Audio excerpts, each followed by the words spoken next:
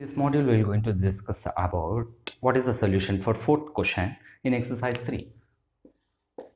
So what is our question is, if pair of angles are equal to each other and that two angles will going to frame supplementary angles. So what is that? What are that? And justify the answer. So let two pair of supplementary angles are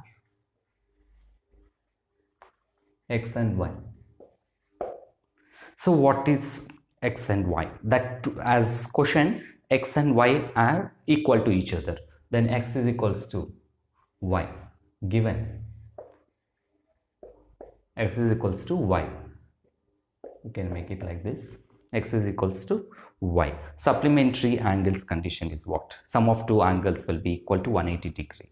Sum of two angles, that is x plus y, will be equal to 180 degree. In place of y we can substitute x, or in place of x we can substitute y.